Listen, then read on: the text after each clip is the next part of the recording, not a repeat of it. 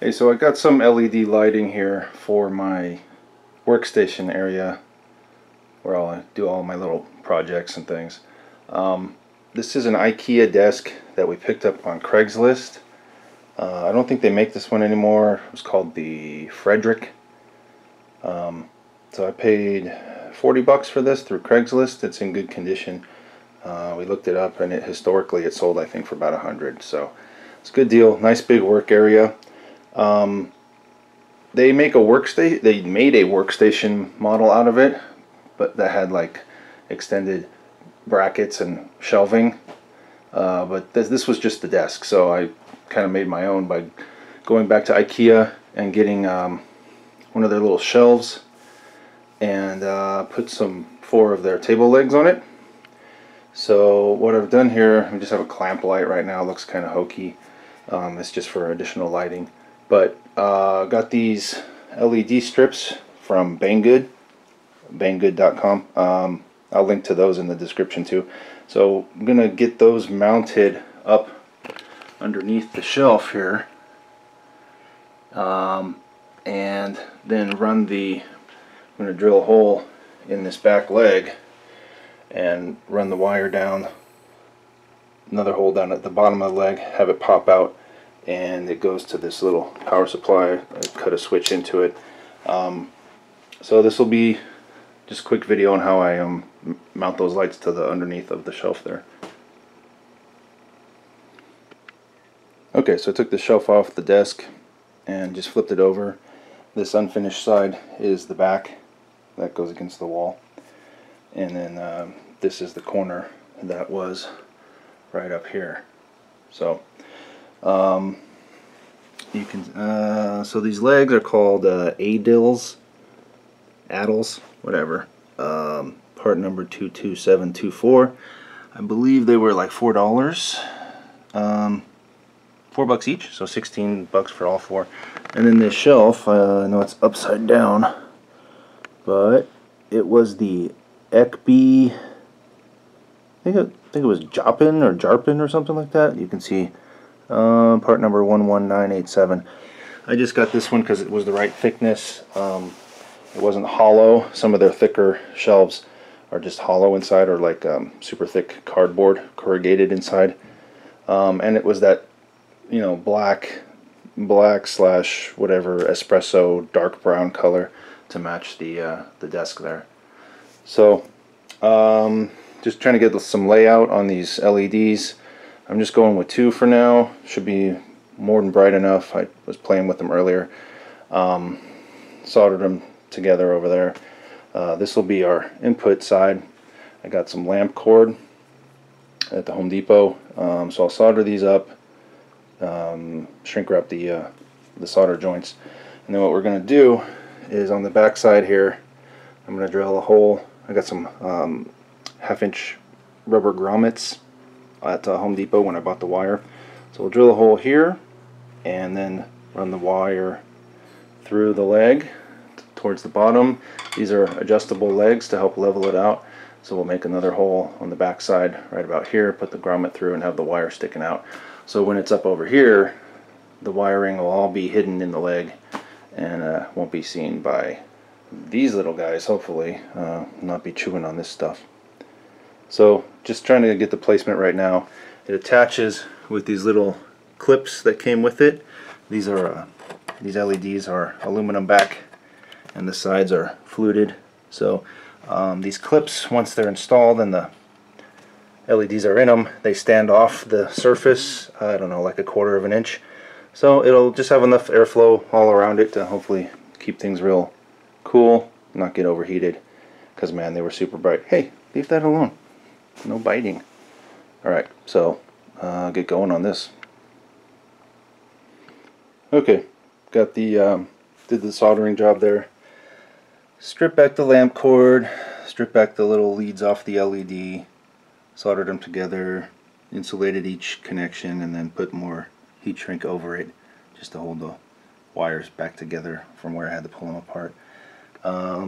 Again, just eyeballing the LED strips, making sure they're kind of centered as far as the length of the shelf goes, and then from side to side. spread them out a little bit so not all the light's super concentrated right in the center. Move that top one over to the right a little bit. Just try to spread the light a little bit more. Already put the first clip down, so just screws in there real easy, and then you can snap the light in. And you see there's a little bit of a gap there, so we'll get some airflow around that. So these things shouldn't get too hot. So just going to add two on the top one and one more over here, and then we'll be mounted and ready to drill our holes in the leg. Don't you think about it, cat. Alright, made the two holes. Put the grommet, went ahead and fed one grommet onto the wire, which will go in this uppermost hole. I'm about to flip this whole thing over so I can feed the wire down. So it'll come down here to the second hole. I took out the adjustable foot just so I wouldn't possibly screw up the threads. Oop, cat toy now. So it wouldn't possibly screw up the threads. So I'll flip this thing over, drop the wire down, and then finish this hole off with one more grommet. So we'll get that flipped over here and show you the almost finished result.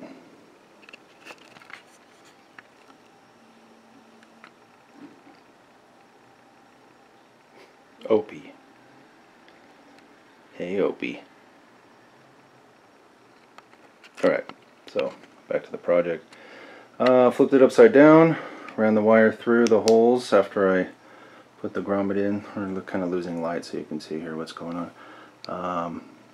Put the grommet in there, ran the wire through, gravity helping me, dropped it down. Once I got down to here, hole's too small for needle nose, but I just used a Allen key here from probably putting together some other IKEA furniture at some point, and just stuck it in there and hooked the wire through. Comes out. I bought 1/2 inch grommets, which maybe I don't understand how grommets are supposed to work, but a 1/2 inch grommet was too big for my 1/2 inch hole, so ended up cutting it into like a C shape and working it in there. So I mean it's working, so protecting the wire from chafing. So we're almost done. Now I just measure this up, prep the end of it, and it goes into a little screw-on adapter that I have that goes onto the power supply. So there we go. I'm using like a laptop power supply. It's going to provide 12 volts for the LEDs, 12 volts up to 6 amps of power or draw. And I cut the cable and worked in a little switch there. That's a 15 amp rated switch, so it should be more than enough for the load that we're about to put on it. And then so here's the adapter. And I already, took care of positive and negative when I soldered it up. So just wire those things into the terminals here, and I'll be ready to go. Get it put back in place and check it out, how bright it is. Okay, got everything put back together again. Nice and neat the way I had it. So we still have some daylight outside. It's about 5 o'clock here in Southern California. But got everything mounted, and for the most part you can barely see it. So you got a little bit of wire going into the leg there, and you can see the lights up underneath. So that wire comes over here, feeds down in the leg there. You can see it poking in, comes out down below, plugs into that little adapter that I showed you, gets power from this laptop supply, hit the switch, and we are lit up. Kind of reminds me of a fish tank. It's a little more blue than I was hoping. having chosen pure white as the color. So it looks kind of blue. Let me close the blinds here. You can get a better idea how bright this is. It's pretty bright. It's definitely going to help over here. So I could work just by that. There's a lamp here in the room there in the corner. You can see that's definitely a warm color versus the cool color over here. That really doesn't provide much light at all. I have to get a different shade for that. But yeah, I like it. And each one of those LEDs was like $3.70 each. So like $12 all done shipping for those to my house. And then the power supply over here was another $5. So these are 12 volt LEDs. So that power supply is 12 volts. It's for USA. So 120 input AC, 12 volts output DC, up to 6 amps, 5 or 6 amps on that supply. This is not pulling more than a couple amps for sure. And that's only 2, you know, and maybe somewhere down the line I'll decide to put the third one in. But anyway, just wanted to show the project. Didn't take me too long, a little bit longer because I was filming each step.